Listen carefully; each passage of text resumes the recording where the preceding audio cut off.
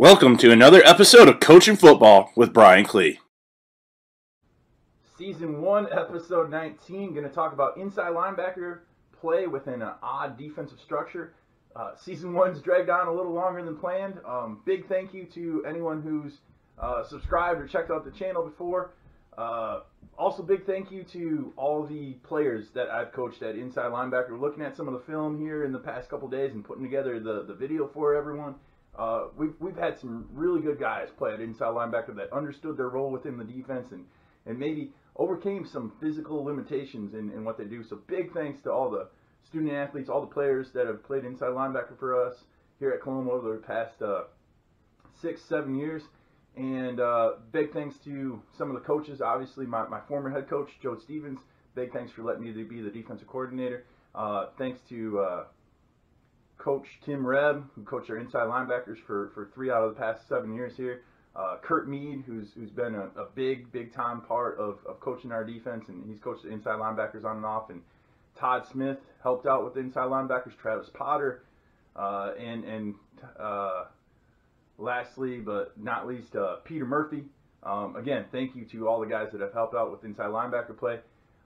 Before we get into the actual film and the breakdown of everything, inside linebacker play, it all comes down to understanding a defense should be structured so those inside linebackers are making the majority of the tackles of the defense. They should lead the team in tackles on defense in most situations.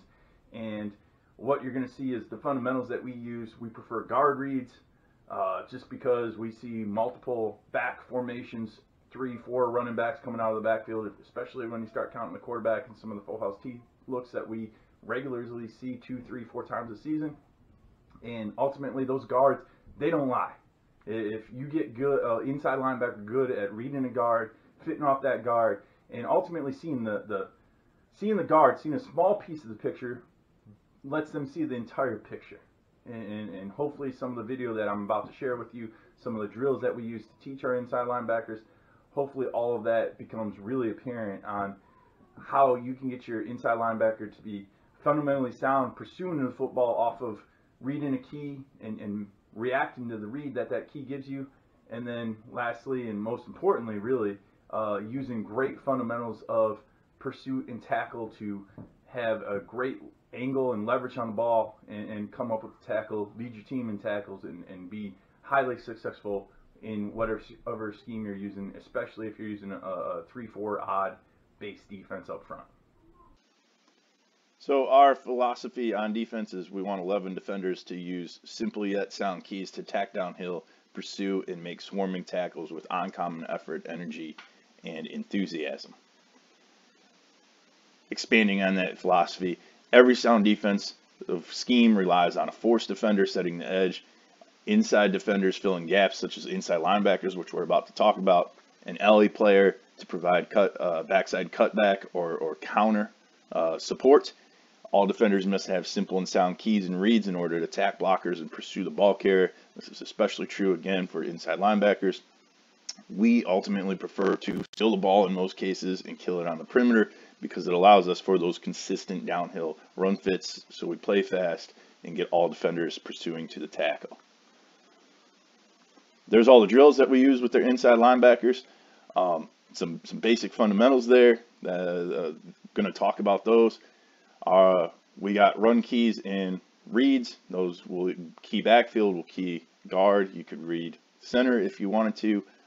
We don't do that necessarily in an odd front. Our blitz technique for us, just because what we have with our linebackers, we don't necessarily differentiate how we blitz versus run or pass. We kind of keep both of those the same. That might be something you want to do a little different. And then we obviously got our pass keys and reads, depending on really the location of the number 3 receiver, and the number 3 receiver tells us where our eyes need to go. Fundamentals of playing inside linebacker. Number 1, everybody on our defense, and especially inside linebackers, they need to have correct alignment and stance to execute their assignment to aggressively pursue and tackle every play. That is the number 1 responsibility of our inside linebackers. Most good defensive schemes are going to keep the inside linebackers relatively clean and unblocked. They need to pursue and go make the tackle.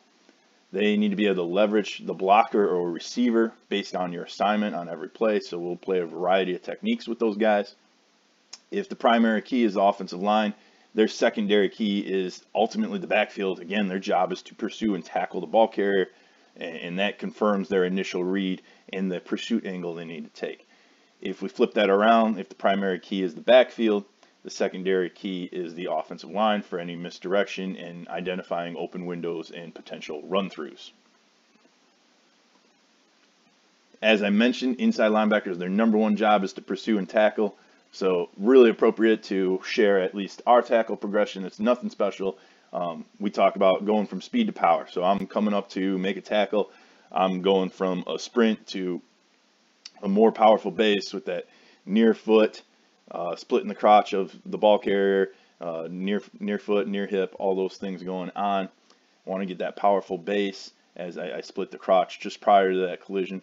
And then we throw our clubs, bringing both hands and arms upwards, skinning the ribs of both myself and the ball carrier up through the armpits of the ball carrier, nice and high on the back of the ball carrier, and then run our feet, maintain a shoulder width base, and drive for 5 extra steps after beginning the tackle.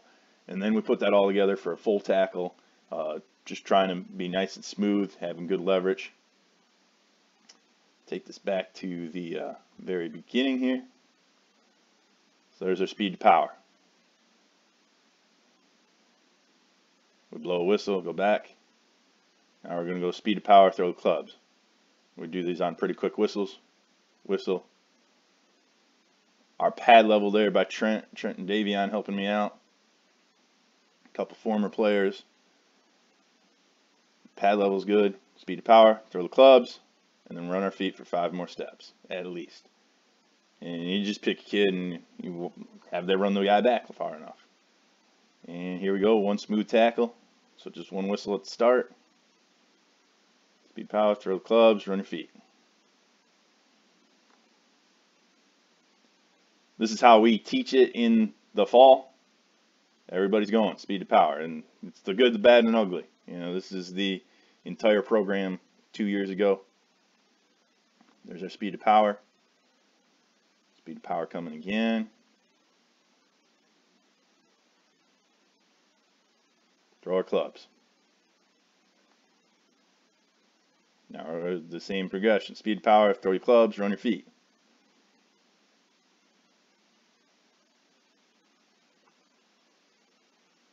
One tackle. We could run our feet way better here on the end.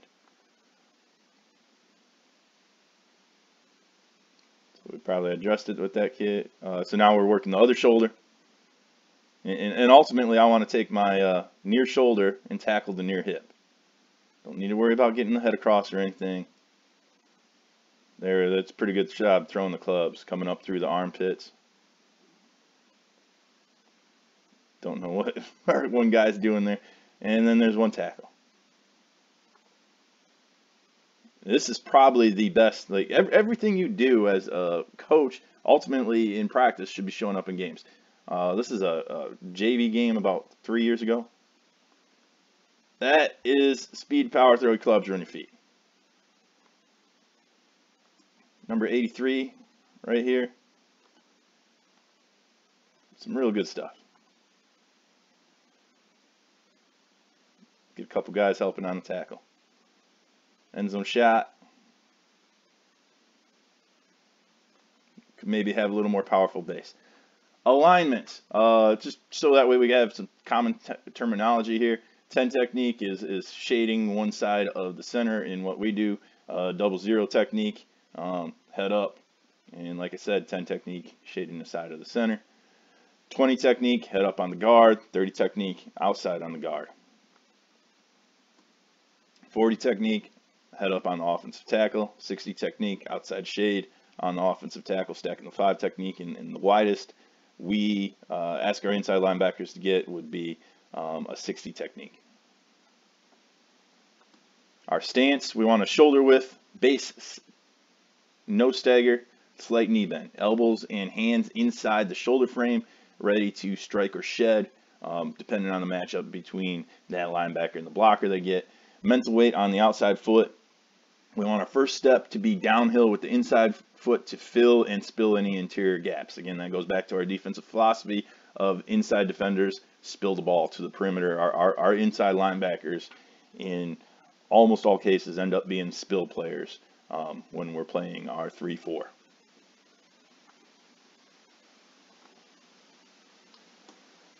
To start, we want a downhill fill. So we want that great stance we just talked about. We want that first step with the inside foot, get out of the footprint, continue to downhill fill to the assigned gap with controlled steps while confirming the read given by your keys, which we'll talk about later on. And then destroy or shed any blockers with great pad level. This past year was definitely a little rough coaching a bunch of younger guys. I think that number one thing after being able to tackle effectively as an inside linebacker is being able to shed any blockers. Here's a great example of that's Trent Brown, our inside linebacker. That is a downhill fill. Might not even necessarily make the tackle, but his job is to take on that running back, and the whole play gets stopped by taking on that lead blocker. After a downhill fill, the inside linebacker needs to destroy the blocker's fall. If I'm taking on typically a offensive lineman and he's up on me and whatnot, most of our guys, we want a rip in most cases. We should dip and rip with the backside shoulder and arm while dropping that backside knee before quickly stepping to the gap responsibility. I got to know which side of a guard or running back I need to win on. And then a push-pull punch.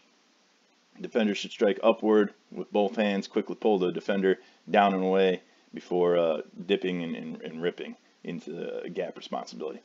This is a little bit more, if we're kind of two-gapping the entire front, we're two-gapping our inside linebackers, we got to have the ability to rip off to either side, so we got to be a little bit more physical with those offensive linemen.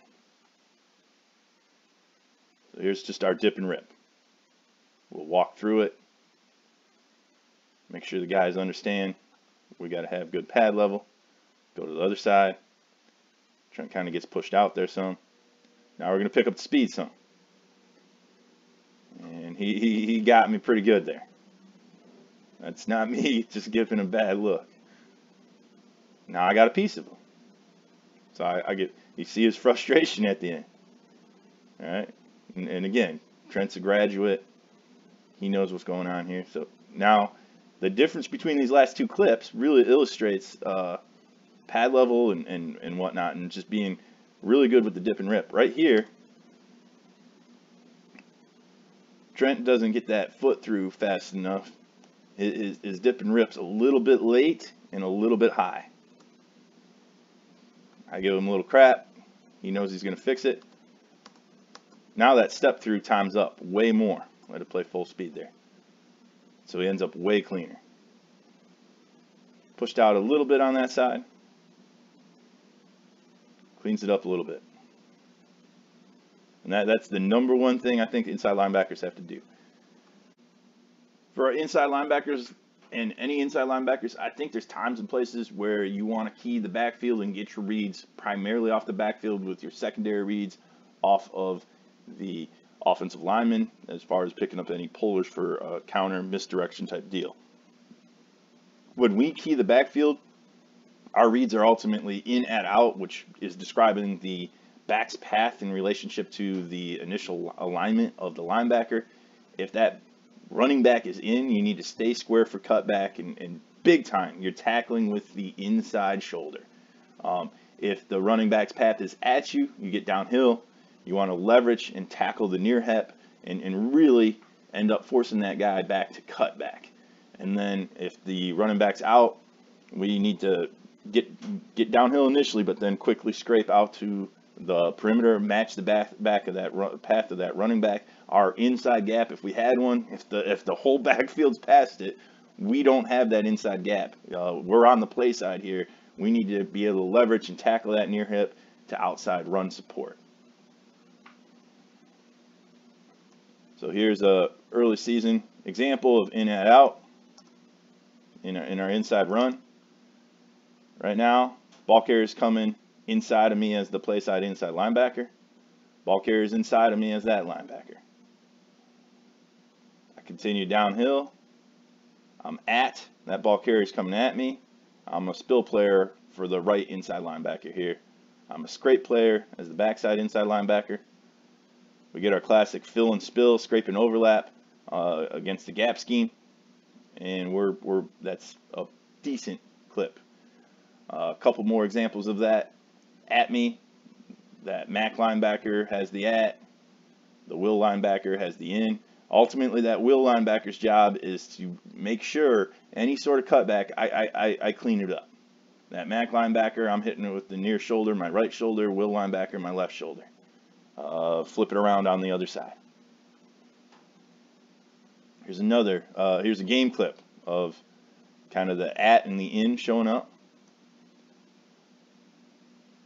Guys getting downhill. And ultimately, both the inside linebackers, I mean, they're taking on blockers at the same time. And we really consider this a backfield read because right now you don't have either guard pulling. So depending on what I'm reading, all right, we mostly will read guards here in a little bit. But if my guard doesn't pull, now I got to pick up the backfield for number 17 here, the will linebacker, I believe. So his back is going inside and away. Number 5, his back's coming at him.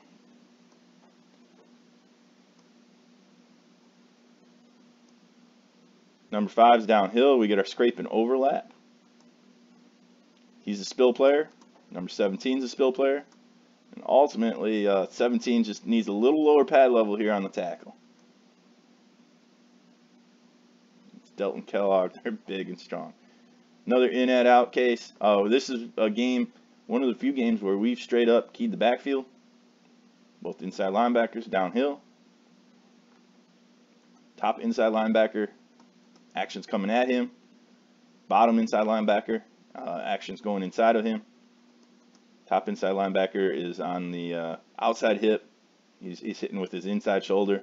And bottom inside linebacker, or will, scraping across, hitting the near hip with his inside shoulder.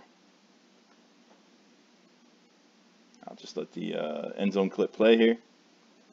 We got Cody at our MAC linebacker, and Trent coming from will. Another backfield read. So this is misdirection. The downside, I think, to keying backfield is sometimes misdirection like this. It pauses you for a second, but ultimately, if that pauses you, the backfield's also slower, so it's usually an okay thing. So we got action coming at me for the MAC linebacker, action going away from me, inside for the will linebacker. Actually, I got to flip those two guys around, but bottom guy, action came at him, took on the guard. And what I don't love about the backfield read is we usually don't fit open windows as well. We don't see the offensive lineman as well. But this was a team that didn't pull very much. So that's why we went to backfield reads. Try and speed up those inside linebackers. All right, top of the screen, action's coming at him. Bottom of the screen, action's inside. Real good job getting downhill by the inside. Scraping. Tackle tries to scoop him. Leverage, inside shoulder. Both guys are inside shoulder leverage. Here we go, end zone cut. So again, at and the in guy. Blocker near back is at me. Should be more downhill here by our MAC linebacker, but he's making sure he's playing the outside of the insert. Will linebacker's playing the inside.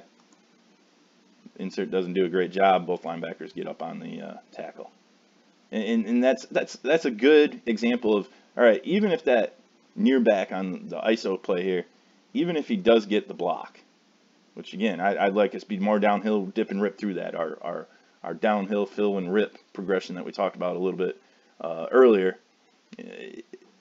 I'd like that near linebacker to be more downhill, so that job of the lead blocker is even harder. So we maybe hit this. This was ultimately a 3-yard gain. Maybe we hit this for a 0-yard gain if we dip and rip past that.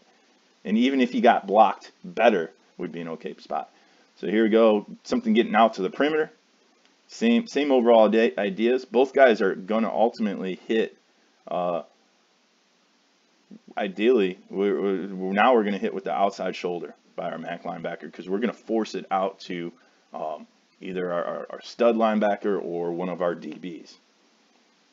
Maybe our Bob linebacker on the boundary side here on the other side, if it was ever at the will. Both guys work both sides of the drill. And again, the backside linebacker is constantly looking for, all right, where's the cutback? Where's the cutback? No cutback, I can keep pursuing.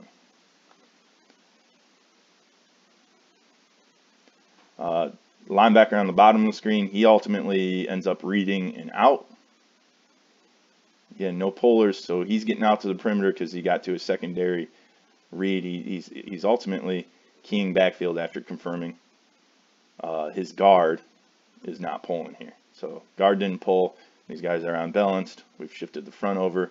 Right there is he's B gap responsible. Normally he'd be A gap responsible if this wasn't over shifted front. He saw the gap got filled. Also this formation, like their thing was running what we call power ISO on, so they're not pulling on the power. They're on blocking with the tight end. He reads that gap's closing. All right, that guard's ultimately going to block our nobody. I guess he's job's block the backside inside linebacker. He sees this backfield action of those two lead blockers is working outside. Again, he saw this formation a couple times. Comes up, makes sure the inside gap is filled. Overlaps actually with the corner. Good job running the perimeter. Let's watch our backside linebacker one time, number 11 here, Dylan, working behind Kevin. Kevin's 56 there. Dylan gets picked up on the backside. And that's one downside of keying guards is you end up a little bit slow on the backside, and really he should be understanding, and this might be just the case of, all right, the kid playing nose on the center here, normally he's a 2 technique on the guard and he's ripping inside. Well, if that kid's ripping to A gap, I'm this side of the guard responsible.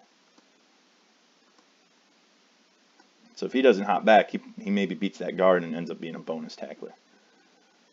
There's another one, end zone shot. We got sweep coming to the perimeter. Inside linebacker gets out, probably overruns it just a little bit too much. End zone shot, could be higher up. It's a long story. High school filmers they're extraordinary. All right, so near back, where's he go? He's out. So now I want to keep, right now, this half step behind this running back, I want to keep that leverage the entire time here. And he ultimately, he's following the near back, and because of that, he ends up outside for a second. This is actually a great example of the backside inside linebacker, 21, playing the end, playing the cutback. So watch his near back here. Near back is working away. He's inside of me now. I'm downhill, looking for a gap. I don't love how his shoulders turn here, but ultimately, if the ball carrier's shoulders are turned, we got to be turned. He does a great job right here of squaring back up. He gets some help from the play side 4 technique. Play side 4 technique actually does a nice job. He steps straight ahead, and because of that, as the tackle goes to reach him, he's ultimately playing our leg technique. That's a whole nother video. Check it out sometime. So he ends up reach for a second. 32's out. 21 scraping from the backside. Gets squared up, and is a bonus guy on the tackle.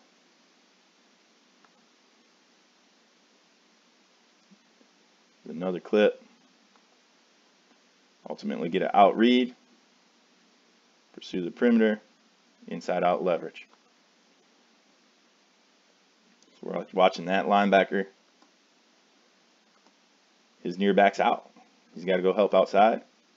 And doing a real good job of, because this is not like a straight perimeter run. It's ultimately off the extra tackle. Stays square. Ends up chopping the legs down, helping the corner. And this is a great example of once that goes out, I'm going to hit that with my outside shoulder. I'm leveraging it to my force player. We're in a hard cover 2 look here with the corner. Corner's near back comes at him. He keeps the perimeter. Be nice if our corner stayed a little bit more square. We get a bunch of tacklers to it. And that's the idea of the defense, of the concept of spill the ball to the perimeter. Outside linebacker spills it. Coach is getting reached by the tight end. Oh, that's a base block by the tight end. He's coached up. Hey, I went inside. Let my inside linebackers run to the perimeter here. Safety, we could be a little more aggressive. Throw our clubs, man. Throw our clubs.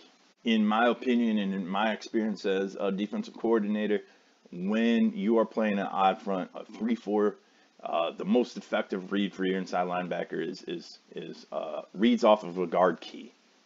We prefer keying those offensive guards because we see full house T backfields where 4 ball carriers are ultimately going to touch the ball over the course of the game. There's really a variety of misdirection, even on full flow plays. There's ultimately 3 points of attack, and then you get the counters going back, the boots going back, and a lot of times those guards lead you in the right direction, whereas you can't key the backfield when there's multiple ball carriers going in multiple directions. The ball carriers are going to lie, the guards typically don't. When we're keying those offensive guards, our reads include inside movement by the guard, whether that's a down block or scoop block. We're going to treat both of those the same. And came to that realization my second year coaching in the 3-4 system that I've been coaching in. Ultimately, that down block and that scoop block are going to be treated the same. We're downhill fill, and then we're scraping based off the backfield and filling again. And the concept of fill, scrape, fill, I'll make sure we get to that in some film coming up here. That guard can move outside, whether that's a reach block or a base block. And we're going to stack that guard. We're going to know our initial assignments, typically B gap, unless we got some sort of movement on. Then I know if it's B gap or A gap. But I'm going to stack that guard. And again, I'm fill, scrape, fill off of what the backfield does. If I stack that guard up in the B gap, ultimately the running back's going to have to cut back to A gap, and that's where I would fall back. That guard could pull inside. So the inside pull is something going behind the center. We say guard away equals opposite A, and we make a guard call to the other inside linebacker. Typically, he's reading his guard. He's going to have a down block. You'll see a diagram coming up here shortly. So that guard call is maybe not super important there, but it gets our guys understanding, all right, we got a clue of where the ball's probably going because where the guard's going, and it reemphasizes, give those guys a verbal reminder that they're working together all the time. Outside pull, so that guard goes completely behind the tackle now, working to the perimeter. We're immediately scraping outside and continuing downhill while making a pull call. Here, I think the pull call is more important, making that to the other inside linebacker, because that's telling them, it's a buck sweep, pin and pull type deal. We both need to be working flatter. That backside inside linebacker, though, needs to be constantly looking for some sort of cutback if things get messy on the perimeter. And then lastly, movement backwards, a hi-hat, pass block. We're dropping off at our 45, working in relationship to the number 3 receiver. Here is, I think, why you use guard reads in a 3-4 system. All right, so backfield, there's 3 backs back there if the quarterback's a running threat, and he's going to be on this play. So they fake power sweep here to the perimeter. They run quarterback trap back away from it. Our inside linebackers never take a step to the perimeter here. They're both downhill where the ball is ultimately going. And now 21's fit is not great. But that's a little bit on the nose. That nose, if he wasn't picking, he's picking a side of the center, really. If he was more straight on into the center, 55 would feel like he's got a double longer, and 21 could be more downhill. So if I read backs, 32, he's got to make the realization, all right, back away, I take the next back. Here, he sees his guard. His guard is playing slow. So he's going to fit downhill. He's a spill player. He gets completely wrecked by the offensive tackle. And again, 21. So our end result of this play, out of our linebackers is not what we want. They're not making the tackle, but they're working to the point of attack. They never take a step. Again, they don't follow the fakes because the guards are not lying. Guard blocks down. If he screamed downhill faster, the tackle's angle is going to be more messed up. 32 shuffling a little bit too long. If he screamed downhill faster and tried to take this real quick, he'd beat our 4 technique there. He's down inside. We still got support out of our outside linebacker. 32 maybe goes and makes a tackle if he just screams downhill. Instead, he gives 62 time to get up on him. We get a spill. We were playing 5 techniques, now 4 techniques. And again, the backside linebacker, guard away, opposite A. He should be more downhill on this as much as the nose. Again, the nose picks a side to win to. We were true 2-gap in that nose. It'd be nice if he was flipping his hips into that opposite A. That guard blocks him longer. 21 comes completely clean. We'll get that on other film here later on. First read we're gonna make when we're keying guards is that guard coming right at me. That guard with what we call a backer rule as a flex bone team. That guard comes at me. I'm gonna stack B gap. I'm gonna force cut back to my teammate. That guard's working a scoop in as the will linebacker. I want to again stack my B gap and then be able to fall to where the ball is. Flip it around, they go away from the max, same deal. And this is what that would look like. So now it depends on what gap responsible I am. This one, I'm A gap responsible. I'm inside gap responsible. Blue barrel's the center. There's my guard. If we're slanting to the left, if the line's moving to the left, I am A gap responsible. I know that. So I don't need to stack it up as much if we're on a movement. Here's a good example of being inside gap responsible. Our MAC linebacker is right there. He's working downhill. Everything gets closed off. He makes the tackle. Really good. That's just about as good of a tackle example as what we had out of that JV kid. Motion away. 4 techniques in B gap. Outside linebacker here is in C gap, and we're really working out to the D gap out of the inside linebacker.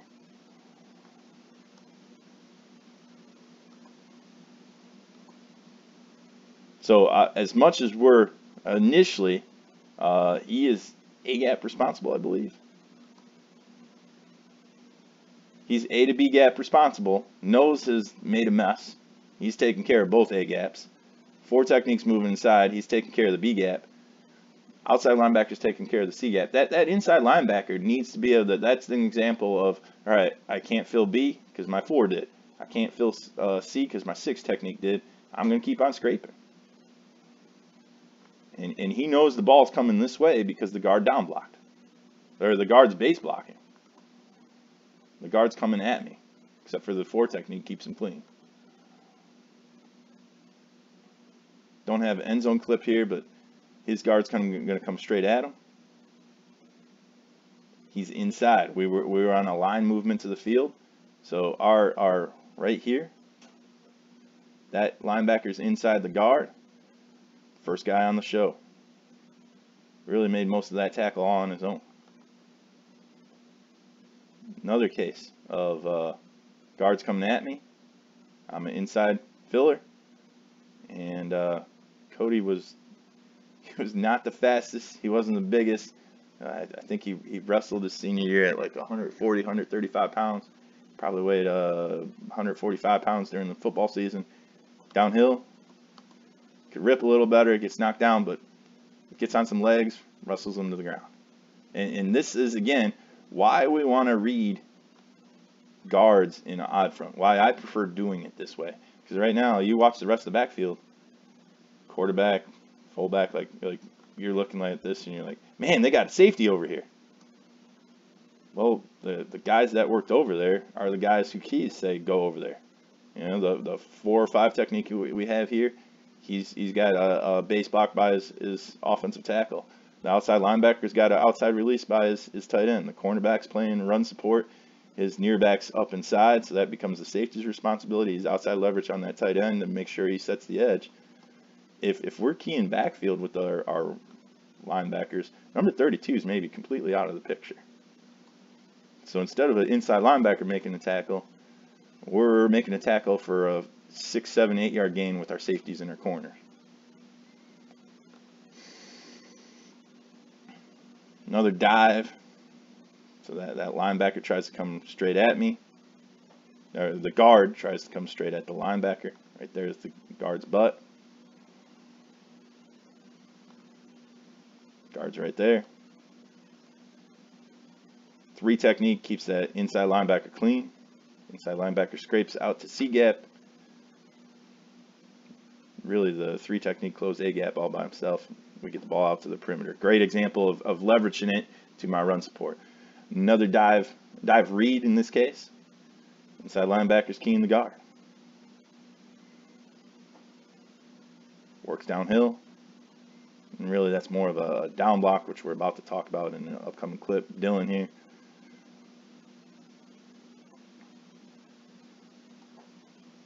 That guard's coming down. You're going to stack. This is a good example of stacking. He's staying square. Ball carrier square. Ball carrier scrapes at the last second. We get him running sideways, 2 yard gain. Not a bad play. So now, this is where I think the guard reads become really effective is when you're playing a gap scheme. Play side, you get the down block. You know you're coming downhill. You're looking to spill. You're expecting a guard coming around there, some sort of insert blocker, maybe an ISO, and you're expecting to spill it. The backside linebacker is going to scrape and overlap.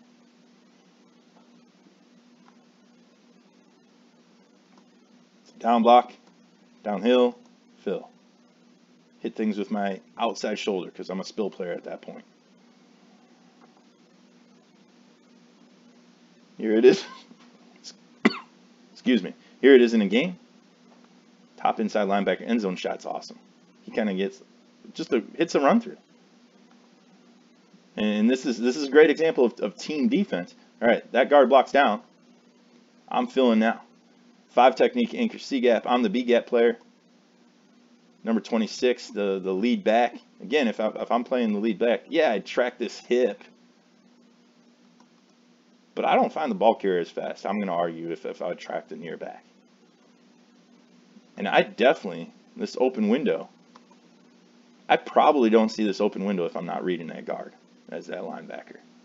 I'm B gap responsible, 5 technique anchor C gap, nose plays the A gap. I'm downhill filling now. Hit the run through, 1 yard gain. Nice job by Ian there. Stopped by the classroom the other day. Ian did. Actually, he's in the Navy. He's on break. And, he's at the Naval Academy and coming back. Top inside linebacker.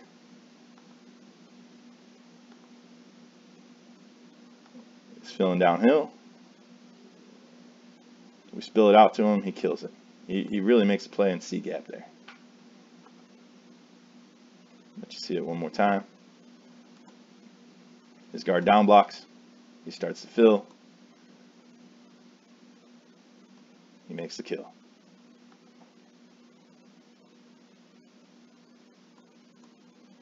We'll get straight to the end zone shot on this. This is just a beautiful, beautiful run fit by all our guys. So, guards down. Will linebacker Robbie working downhill. He fills the interior gap. He makes sure a cutback doesn't happen. So now his backside linebacker, back here, his backside linebacker guard away. I'm going to scrape opposite A. Opposite A is closed by the nose. Will linebacker's downhill. He's fitting B gap. He closes it. This Will linebacker, Mac linebacker, backside linebacker, he should be looking to get downhill right through here.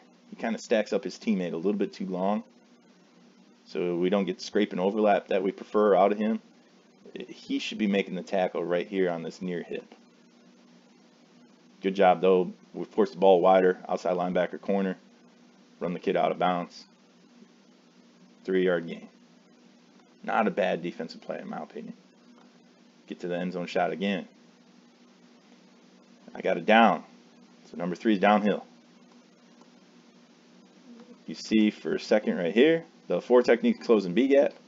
He makes a little bit of shuffle. He's out to C gap. He spills the ball. And that's our backside linebacker making play all the way out in the alley. So he gets that guard away. A gap's closed by the nose. B gap closed by the 4 technique. C gap, D gap closed by the other inside linebacker and the outside linebacker. Ball's on the perimeter. He goes and tackles legs. A little bit more of a gain than we want. The corner on that side could maybe set a more aggressive edge. And then maybe we get this thing tackled for less than a 5-yard gain. 0-yard gain coming up here. Downhill. Scrape and overlap coming. End zone shot is happening too fast, but you get the downhill fill. The scrape could be more confident by our other linebacker.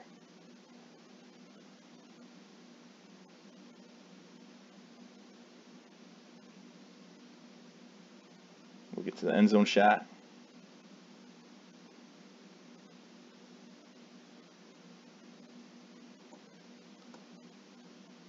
So backside linebacker is actually blitzing here.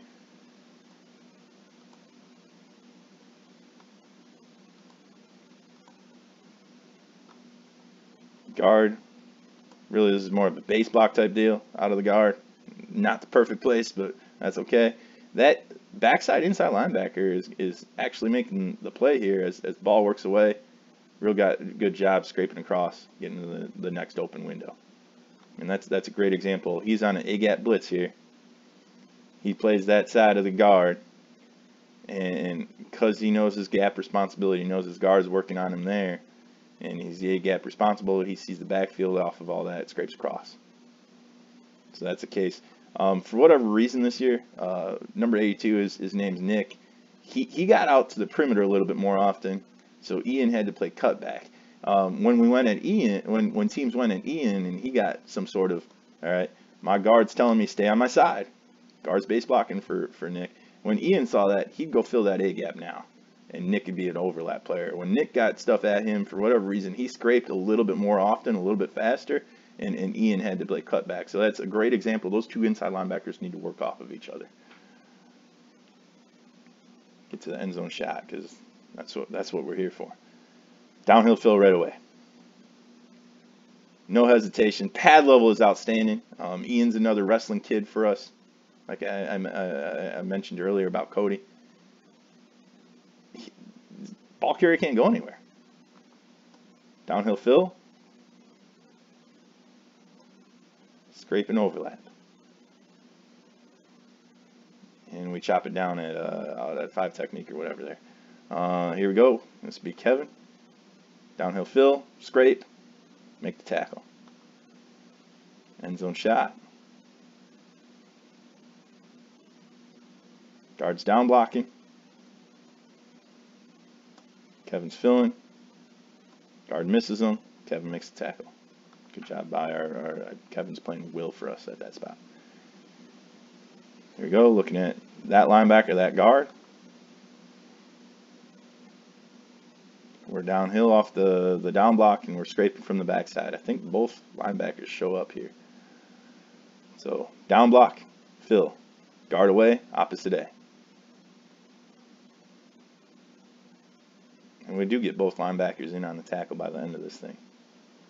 So where I said earlier, if we want to stay downhill, that first clip I showed you where there was a lot of misdirection, less misdirection here. Okay, if I was keying backfield, I'd probably get almost the exact same fit.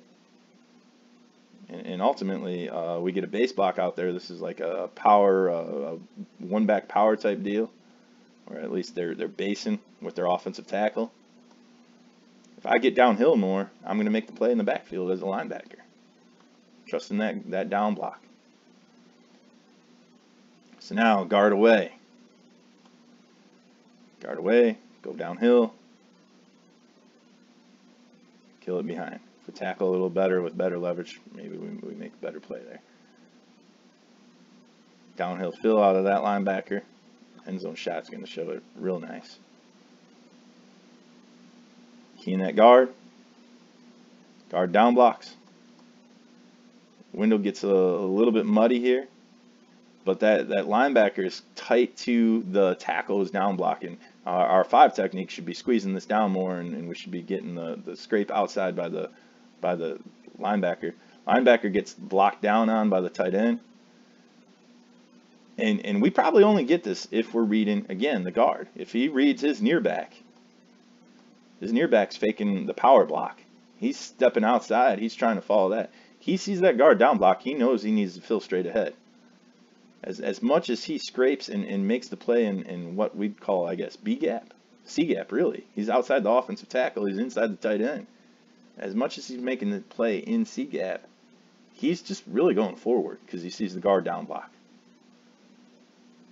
And while that's a 4-yard gain, with the way our 5 technique played it, that trap goes for way more if we're not keying that guard. Let's check the backside linebacker. Guard away. He's a little slow. He should be getting to opposite A. He's in a cutback position.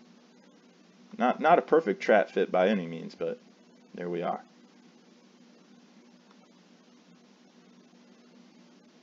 Guard down blocks. I'm filling downhill. The MAC linebacker there.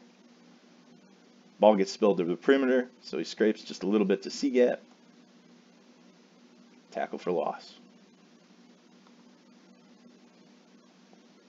Another trap play. We get the inside linebacker scraping out. That's that fill, scrape, fill principle. So guards down. Right here, that would be our will linebacker in this situation. He's working downhill, trying to fill. Guard away. He's working opposite A. Opposite A is closed. I'm going to keep scraping. And for some reason, backside linebacker doesn't follow his guard. We get more guys to the point of attack, and instead of it almost being a touchdown here, it maybe is a tackle for loss because we get more hats on the ball. Yeah. So, will linebacker downhill fill. That guard down blocked. We make contact in the backfield. It's a 4-yard loss. If we just make that one-on-one tackle, but I think what makes tacklers better is when you get multiple guys. If we get the overlap out of our backside linebacker, okay, if he picks up his guard away, which is, don't know why he's doing this, okay, if he scrapes to overlap, or if we spill this ball with our 5 technique, that ball goes out wider, and now the angle of that running back, he's not able to keep his shoulders square, and he's a big running back. I think he wrestled. I know he wrestled 189 as like a sophomore. He might have wrestled 215 as a senior, and this is his senior year.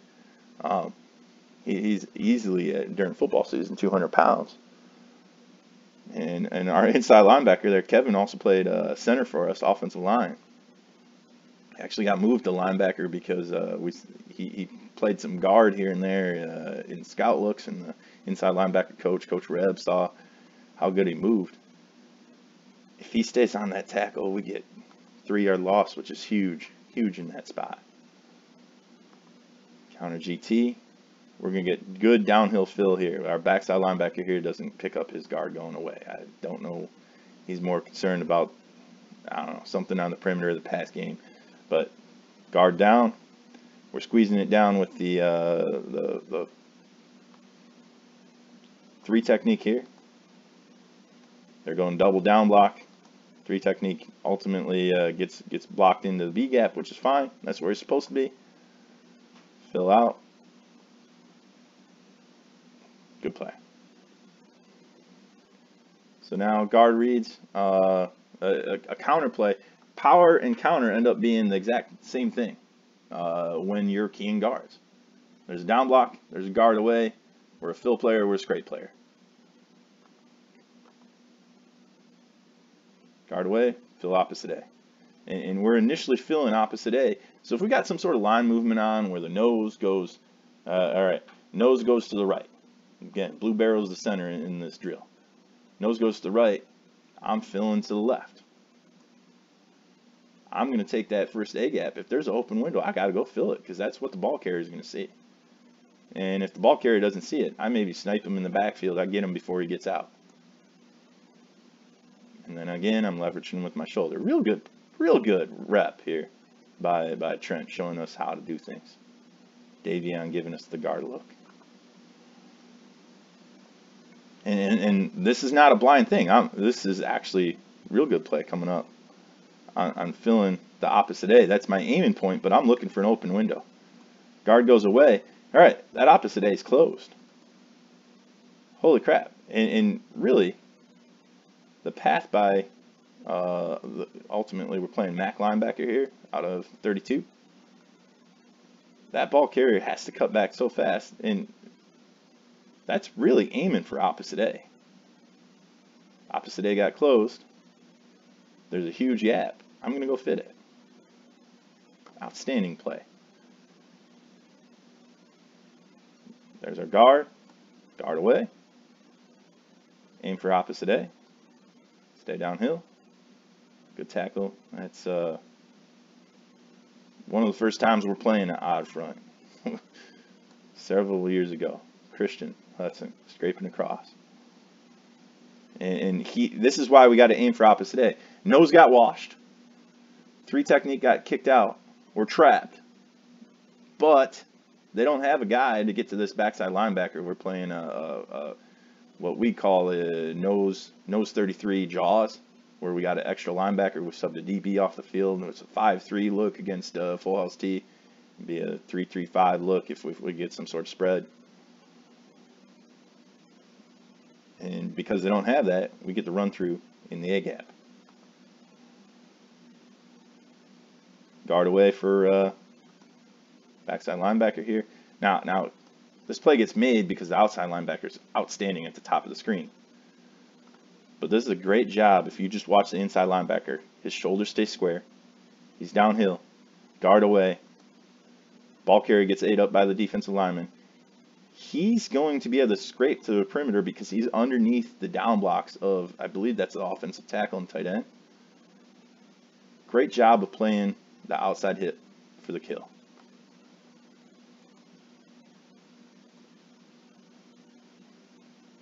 And again, I don't think we get that downhill fill out of him without the guard read.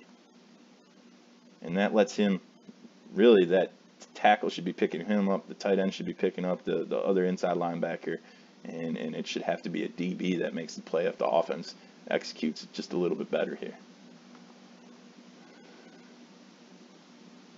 Real good run fit when we get to the perimeter. Nose makes a mess. We got a bunch of guys. Get to the end zone here. Just a great fit. Guard away. Work to opposite A.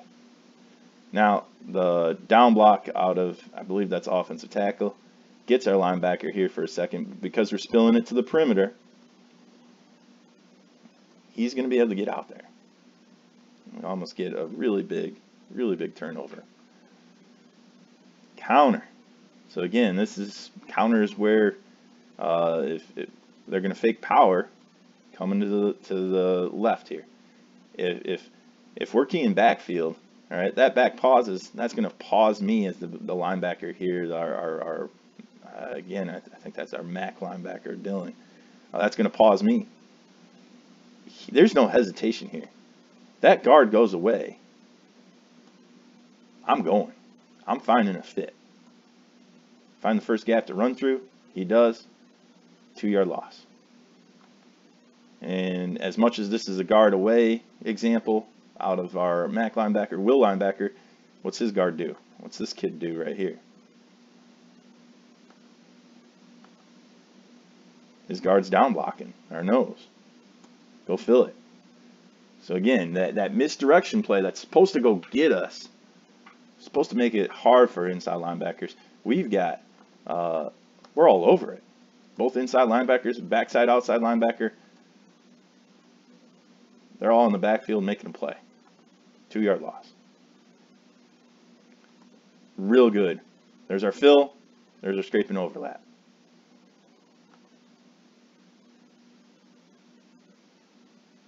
Guard down, filling, guard away, scrape opposite A. Opposite A is really close by my teammate, my buddy at linebacker. scrape outside of it. Just coming out of a half, and they're trying a different blocking scheme on their trap play here. And they're, as much as we're trapped and we're kicked out, oh, that 4 technique had the tackle outside release, so he's thinking sweep. Not a good spot for a 4 technique, but both inside linebackers are clean because we forced that team to make some blocking scheme adjustments. Guard away, go fill opposite A. Again, if I'm keying the backfield, that running back, his shoulders are turned like he's going on sweep. And I don't know if this is sweep or power for sure out of this team. The other back, what I see, like that looks like sweep to me. The other linebacker, the MAC linebacker here, we're playing our 32 front. That guy is out to the perimeter because he sees the guard working out there. Really, he should be in that A gap, and then we're getting the scrape and overlap. But again, we're filling first open window. He's to the outside. If we're not filling that opposite A, if we're not keying the guard, we may be overrun this as the backside linebacker. Great example of staying square and downhill and playing the cutback. And it's pull away, scrape opposite A. Or guard away, excuse me. All right. This is James playing Will linebacker, playoff game. He could be more downhill. I don't like how he hops and kind of shuffles and does karaoke in place there for a second. But guard away, opposite A, a 1-yard gain. We snipe that in the backfield if he goes harder. All right, now we got some sort of work to the outside. So that guard pulls the play side. He's going around the offensive tackle. I'm a straight player right away. I got the scoop, the in from that other guard. I'm scraping. Once I hear that pull call, I know if this guard's scooping me instead of guard away, this guard's scooping me. Now I want to win to the side that the pull's happening. My teammate yells pull. I want to go win to that side of the guard. So there's an example of a pull. I'm playing behind the guard. Again, I'm leveraging it to the perimeter. The other read that's ultimately the same. If that guard works outside, he tries to cut our 4 technique. That's what the blue barrel represents. All right, center is the black trash can, guard, 4 technique. 4 technique gets cut. Now I'm the straight player to the outside. And again, I want to be outside shoulder, tackle it, force the ball to my leverage on the perimeter. Real good example out of our JVs here. Guard works to reach our 3 technique. Inside linebacker shows up. He's scraping. Our corner makes the play, but right here, here's our inside linebacker working outside, inside out support. End zone shot. Guard steps out. Overtakes the 3 technique. I'm looking for a run through. Is it coming through B gap? That's why there's hesitation. That's why he doesn't make the tackle, but his job is to make sure that ball doesn't go up inside.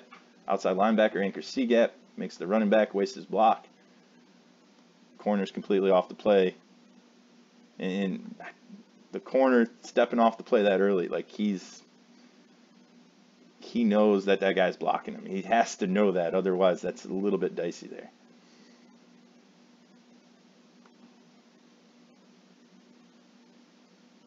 So we get like a truck toss type deal here. As much as the tackle pulls, it's the guard getting outside that lets our linebacker know, hey, I got to get outside as well.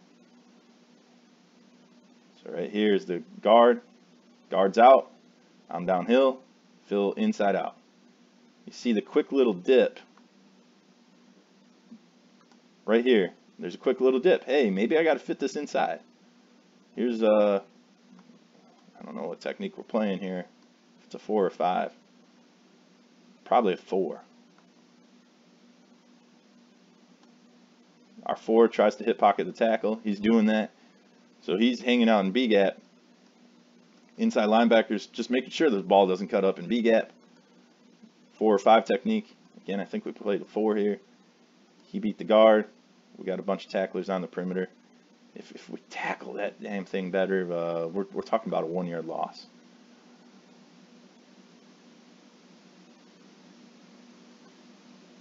So now ball is getting out to the perimeter. We get to the end zone shot here. Ultimately, this is more example of a perimeter play than anything. But we're keying that guard. Really, this should be on the down blocking part. Everything's out past it now.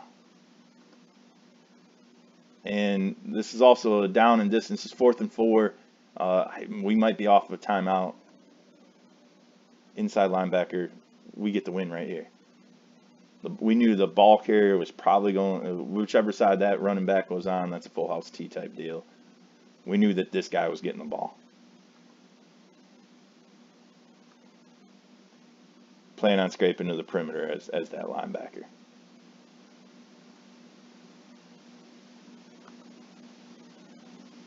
Great roll tackle, in my opinion. Seals the deal. Sweep coming. Guard's outside. Guard's trying to work outside. Maybe not quite a pull, but it's definitely a reach. Start working downhill. Because he's downhill, the guard doesn't really see him. And the inside linebacker is going to be able to run the kid to the sideline. We get a hold down inside. So last read, we get a hi-hat, a pass drop. We're dropping to 45. We're relating to the number 3 receiver. Running back in 2x2 slot in 3x1. And I want depth. That's the number one thing. Trent could probably open up, drop this right foot back at a deeper angle, and we want to work to about 10 yards so we can come downhill on things.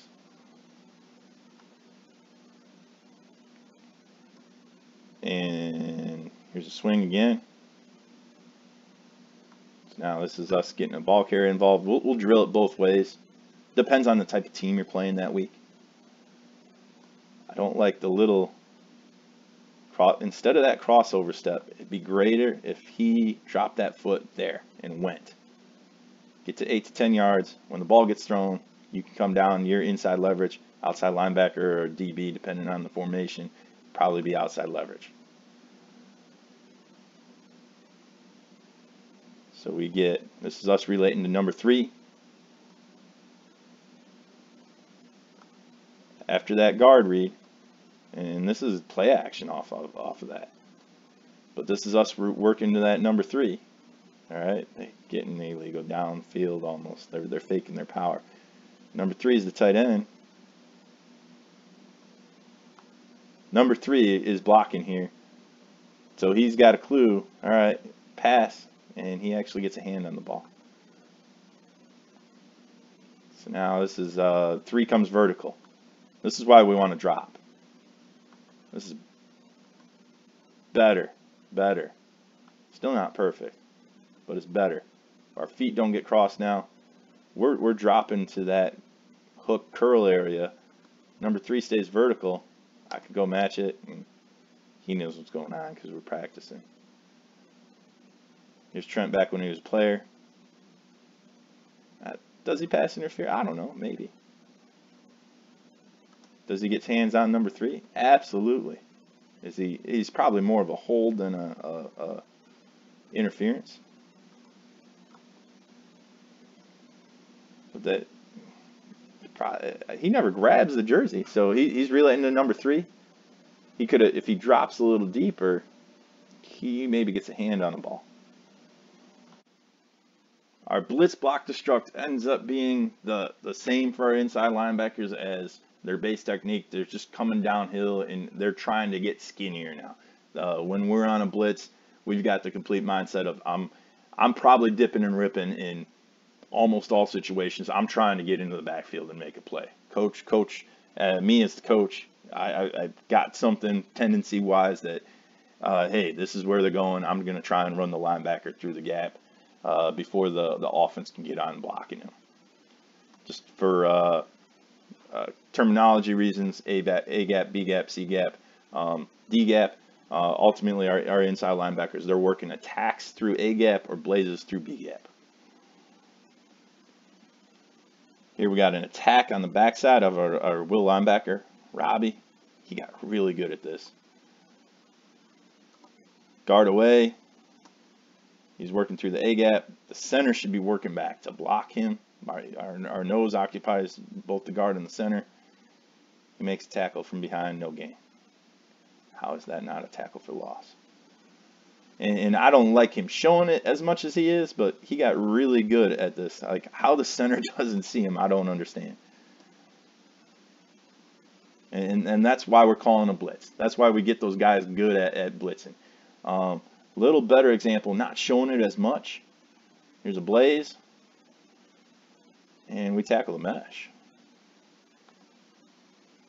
End zone shot. Run through B gap. Tackle everything. This is an example. As much as I think because we read guards like I've talked about previously, we end up picking things up. Like you'll see out of our MAC linebacker here. We end up picking things up. That guard does. So he is on a blaze. He sees that guard go away. He scrapes flat. And we get a 2-yard loss off of it. Like, that's no different than what he'd do from depth. And I don't love how it shows it. But sometimes you want to play games with those inside linebackers. Sometimes they want to show so that way they can fall out and play coverage. Sometimes you want to time it up and hit it at the snap. And because he's blitzing, we get a 2-yard loss with his tackle as opposed to maybe a 0-yard gain.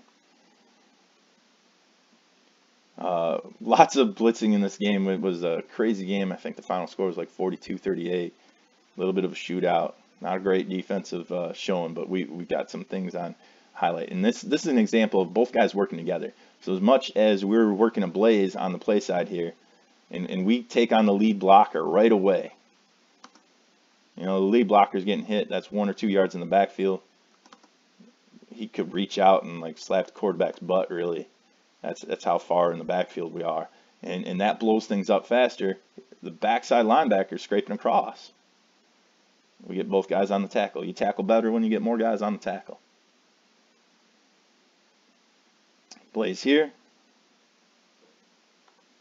Much better job of not showing it.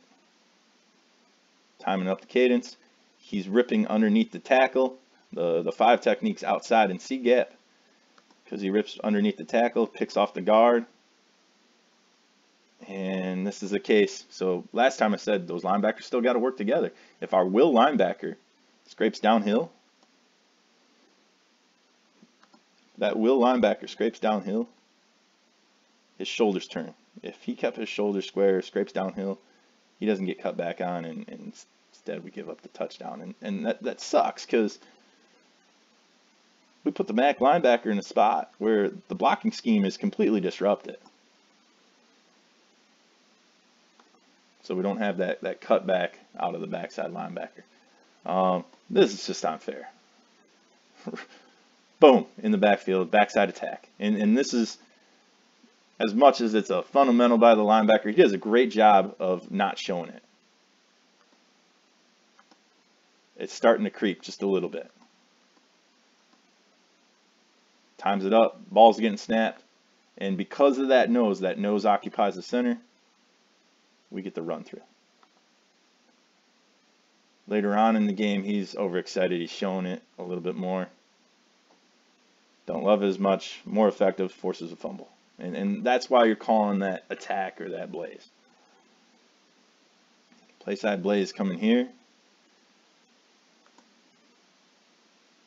Good job timing it up. Ball snapped. I'm at full speed. Like the goal for us is we want to make sure the offensive line's up there, set, getting ready.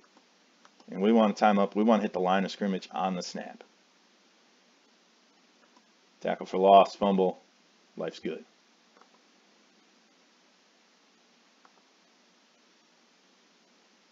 You got a blaze again. Into the backfield, disrupt the blocking scheme. And that's ultimately why you're calling a blitz. You're trying to create that turnover. You're trying to help the linebacker be even more aggressive. Funny story with this. So the team we're playing, they were in empty for about 5 or 6 plays before this. So our we sub a DB in at outside linebacker, and we're planning on playing straight cover zero against their empty. So I called up our blaze attack, I believe. They come out under center, and they just don't pick up the backside linebacker on the attack. Run through, tackle the mesh, turnover. And just nerdy DC coaching point. That's the DB playing outside linebacker. he pays just enough attention that he understands, all right, my job is to get to the ball as outside linebacker, and if I get a kickoff block, that means I go inside it. Nice job by everybody on that. Coverage stack really coming here, but our linebackers, we get to the end zone view. This is just beautiful stuff. Everybody's in a gap. And as much as it's the outside linebacker who makes the tackle, our inside linebackers celebrating because they know we did the job as a unit. Number 5 flushes the quarterback from the will spot. 82's pursuing. Big sack late in the game. Blaze coming here. Just good job. This is a good example of you got to have relentless pursuit, especially in blitz situations. Keeps working the ball, and really both inside linebackers in on the play at the end of this.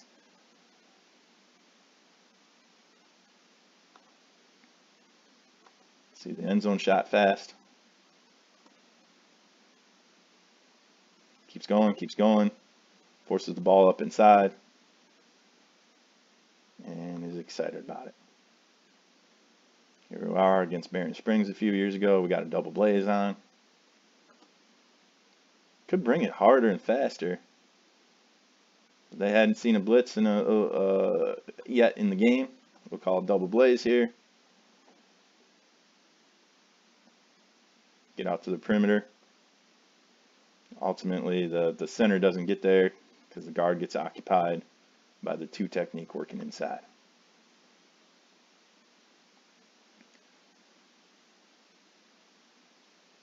Just all of a sudden change, and ultimately the blitzing, as much as it's teaching the linebackers techniques, the linebackers overexcited on this one, how they don't pick him up.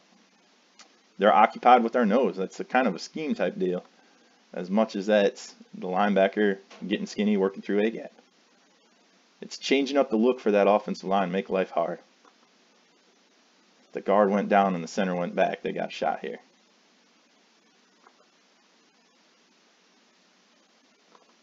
We got a blaze on the backside. Good example of not being, other than taking that one step. Good example of being a little bit patient with the blitz. Of timing it up. That's violent how the quarterback just goes down. Because of that, he ends up completely on block because he doesn't show it. Real good job by Kevin here. At the high school level, I think inside linebackers are most effective when you are using them to provide pressure. We play a lot of cover zero, and we're going to have the linebackers get to the quarterback, pressure the quarterback, and maybe match running back out of the backfield, depending on what we do with our outside linebackers. But there's times and places when you're playing your zone coverage. Ultimately, our matchup, cover 4, cover 2, 2-read type deal. Where those inside linebackers, their ability to pass drop and relate to receivers is what makes a coverage airtight. And it lets you give different looks by their ability to pass drop and play off of what the number 3 receiver does. So again, their pass drop, we talked a little bit about this when going over the fundamentals. Their pass drop's approximately a 45, working to play inside and under the route of the final number 3 receiver. And final number 3 receiver means if 3 goes out, I'm looking for something coming in replacing him. If 3 comes at me, that's what I'm hooking up on. That's what I'm playing inside and underneath. After taking that first step downhill, that's probably the biggest pain in the butt about 7-on-7s is those inside linebackers get used to, all right, I just drop. I still want that first step downhill, checking what my guard does if I'm reading guard, checking what the backfield does if I'm reading backfield. And then that linebacker should immediately drop once he sees his pass from whatever his key is. Once he reads pass, He wants to drop his outside foot backwards at a 45, open up his hips, and get dropping, snapping his eyes to that number 3 receiver wherever he is. If he's out of the backfield 2x2, or if he's either a tight end or a slot receiver in 3x1 stuff, and sprint for depth. We're aiming for 10 to 12 yards, because in a game it turns into 8 to 10 yards. We're keeping our head on a swivel, and again, relating to what that number 3 receiver does. You know, if that 3 receiver goes out, it might be a slant or dig coming from outside receivers, might be a crossing route, could be a QB scramble. If you got a scrambling QB, that's something inside linebackers have to be able to account for. So here is an example of being able to help with the containing the quarterback. So the way we play it, a lot of times it's 2x2. There's the number 3 receiver. If we're rushing only 5, and this is the last play of the half, if we're rushing only 3, excuse me, we're playing 5-0-5. That's why I said that. Right now, end of the half, he's relating to number 3, the linebacker on the bottom of the screen, our Will. Mac linebacker spying the quarterback because he's a scrambling quarterback. That's the deal we got going on. And this is a good example of spying. Something we don't coach up all that much, but his job, don't let that guy scramble. He forces him. We get, I think, our one and only sack of the game. Other linebackers working on the number 3 receiver. All right, what's the number 3 receiver do? It's the running back. Oh, he's helping block. So now I can help with crossers. And it'd be nice if he got a better reroute here on this inside route. That route's so flat, I might as well stay on top of it. Plus, the play's taking longer. They got the check down here, and he knows it. He gets back up and scrambles. He lost his footing. But the quarterback didn't want to throw there. Here's an example relating to number 3 receiver. Okay, guard releases. That's screen. 3 receivers outside. I'm working to the outside. 3 receiver blocks. All right, find the thing coming in. Our 5 technique almost makes a sweet play in the backfield. And our inside linebacker comes and cleans it up. So he's looking for the first thing coming in because 3's been out. Plus his guard leads him there just as much as anything else. Guard releases. That's something we actually implemented in the inside run that week for this team, because they run a lot of jailbreak screen, tunnel screen stuff, and we get out to the perimeter. One of the drills we do to try and rep that, I should say inside linebacker, but whatever, we'll keep rolling through it, is our inside 2-3-2. Inside linebackers are playing 3-2. They're rerouting the seam by 3. And they're using their eyes as they reroute that number 3 to find the final number 2. If that number 3 is coming out of the backfield here, if he works out, I'm working to number 2. I'm playing inside, making sure there's some air under the ball. So here we are. Number 3's in the backfield. Number 3 blocks. I can drop. It'd be nice if our linebacker on the bottom of the screen could drop better. Linebacker top of the screen does a great job here. Unfortunately, he tips it and gets completed to the seam route. But we had been beaten by the dig or the slant, whatever you want to call that, by number 1. We'd been beaten by that a couple times earlier in this game. Right now, he understands, all right, I'm playing inside and underneath the 2. Number 3 never came out in the route. I don't have to help with that. And he's going to be inside of that route. Unfortunately, tips it up, gets caught. So now where's number 3? 1, 2, 3. There's the 3rd receiver. Also happens to be wearing number 3. He's in the seam. I'm in the seam. I'm underneath it. I undercut it. And I'm playing in underneath it and undercutting it, because now if the quarterback wants to complete that, he's got to put more air on the ball. He puts more air on the ball. That gives our safety time to come up and get it. Good pass breakup. Other thing we work is crossing routes there. So we got 4 cards when we do this drill. That's it. Working our 2-3-2 matches out of 2x2, and this gets the linebackers really kind of good at everything they're doing. Again, inside linebackers play 3-2. What's 3 do? 3 goes away. So I snap my eyes here to that number 2. Number 2 crosses. If I drop for enough depth, and understand what offenses are trying to do. Yeah, all right, hit that 4-yard route. He's going to pass by me. I'll leverage inside. Other linebacker leverages outside. Talking about the MAC linebacker primarily here. And we'll get that thing tackled for a 4, 5, 6-yard gain. Until we get down around the goal line, that's fine. You know? But that guy goes across. Ultimately, I'd want the final number 3 ends up being that dig. Here's our JVs a few years ago. And they get some crossing route type deal here. Yep. Running back's out. 3's out. You see the eyes of the linebacker immediately goes outside. Who's going to be the final number 3? Number 7 coming across here. And this is a 2-back set.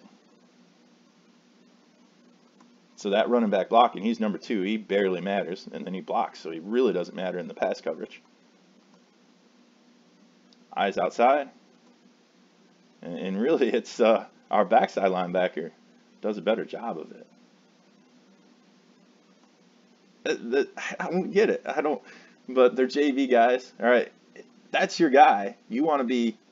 All right, he crosses in front of you. That's exactly what I wanted to talk about. Like, all right, crosses in front.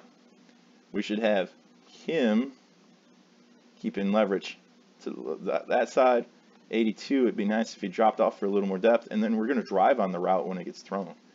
Because what are teams trying to do when they got that crosser coming? They're trying to hit a dig. Here's the dig come from the other side. Now, the one thing, as much as number 11 gets lost here a little bit, he keeps dropping, his head's on a swivel. He's able to break on the ball as it gets thrown in the area of the final number 3. And it doesn't get thrown while he gets a hand on the ball. Real good out of these 2 linebackers. So where's the number 3 receiver? It's 2x2. He's the running back in the backfield.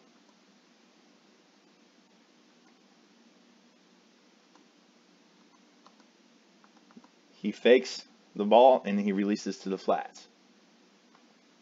Okay. So that linebacker's relating there. 3 goes away for the other inside linebacker. Who's the new final 3? He's crossing right here. And because those linebackers take care of the underneath stuff, that lets our DBs sink and drive down on the routes, almost come up with the pick. I mean, ultimately, we want to get these things bracketed by our safeties and our corners. And you see a good job here. We're playing our matchup coverage. The corner forces the inside release, so the safety that you can't see on the screen, he plays the post. Corner's playing outside. He's able to fall in. We got the route that they're trying to get to, the dig, coming from the other side. We got to bracket it. Other thing will work is some half field stuff. So again, what's that number 3 do? Does he block? Does he release? If he releases and you're playing split safety coverages, like that inside linebacker's got to be ready. That's the classic 7-on-7 route of send the running back up the seam. All right. Other thing 3 can do, he works to the perimeter immediately. 3 works to the perimeter in the drill. I'm going to yell push. I'm matching the new number 3 here. That number 2 comes in. That's going to be my job. Unless I'll reroute it. If he keeps on crossing, I'm yelling cross, cross, cross to my buddy at linebacker. If that number 3 fakes, that's my job. We still got 3 guys out on the perimeter, outside linebacker, corner, safety, to take care of the number 1 and number 2 receivers. Here's a good example of stacking the 3 receiver fakes. So that fake led his eyes to the next receiver, number 17. And 17's covered. We're inside underneath with the linebacker. We're outside on top. Really, we should be inside on top, but we're on top with the safety. Corner coverage is pretty good, so should have got an intentional grounding, in my opinion. Playing high school rules here. So here's an example. Number 3 goes vertical. Not number 3, excuse me. It starts out 3-by-1, goes to 2-by-2. So where's number 3? It's the running back. running back blocks, both guys can stack and sink. Ref gets in the way of the inside linebacker on the top of the screen, so his drop's not deep enough. Inside linebacker on the bottom of the screen does a great job dropping, really. Head's on a swivel. He'd be able to make the tackle if it was completed.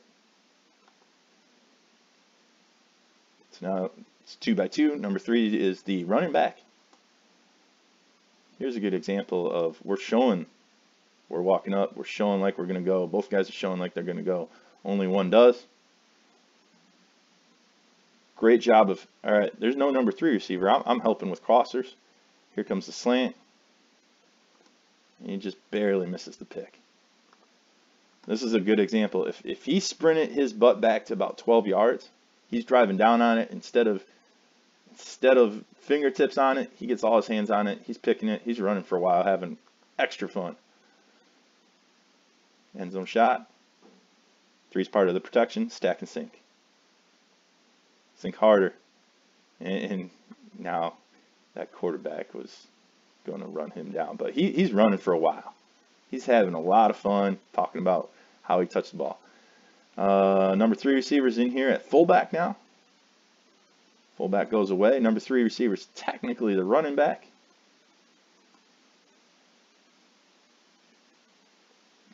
Okay. Number 3 receiver, running back, runs a fake, becomes part of the pass pro. The other back in the backfield, the fullback, sniffer, whatever you want to call him, he's part of the protection. I'm a stack and sink player. Great job sprinting to the ball, making a tackle for a 4-yard gain. 1st and 10, we can live with that. 3 by 1 matches, half field. If everything's in the seam, we're gonna be in the seam. We're gonna play inside and underneath. Inside underneath. 3 goes out. I'm getting my eyes out, finding the final number 3, and the seam alert look here. Was the original number 1 becomes the final number 3. That's what I'm matching. I'm playing the underneath stuff, so that way outside linebackers, safeties can play on top and keep leverage and maybe double bracket something like a corner route by number 2. The seam cross there.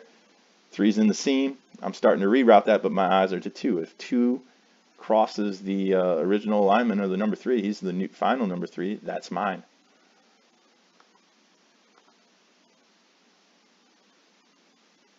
So here we go. Number 3, Mac linebacker, drops off, plays underneath the seam, forces the ball to be thrown somewhere else.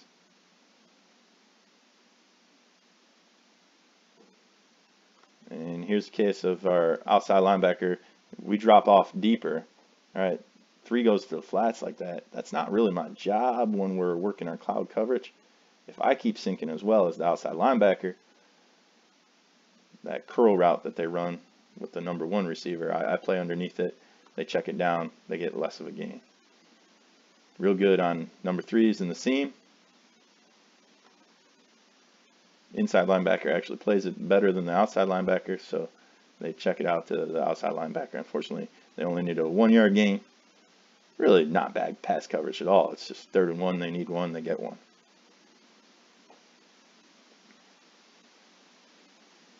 And now this ball is going to get completed. This is one of those things. Alignment that we talked about. All right, it's empty here. I want to work to a 50 technique. He's still buried inside as probably a 20 technique.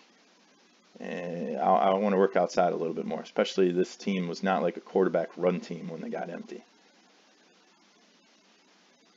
But 3's in the seam. He plays them. All right, 8-yard gain.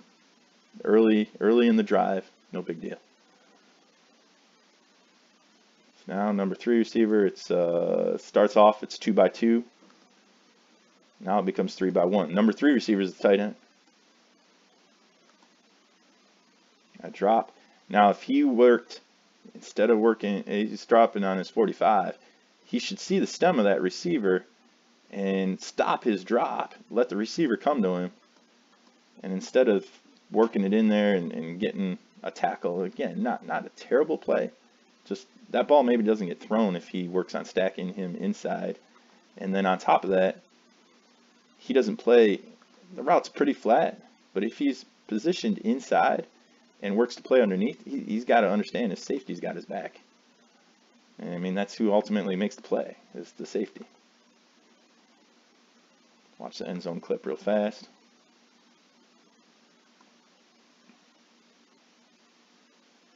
He doesn't keep that inside leverage, is probably the biggest problem here.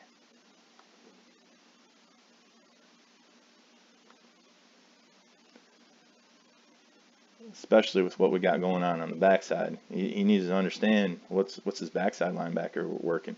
Oh, we're bringing the outside linebacker, so the backside linebacker needs to help on the number 2. As always, guys, if you have questions or comments, please leave them down below. I'll get back to you as quickly as possible. Check me out and follow me on Twitter at Coach Klee. Don't forget to subscribe to the channel if you like what you see. And if you have anything that maybe requires a longer response, hit me up at coachbrienklee@gmail.com. Thanks as always for tuning in. See you again.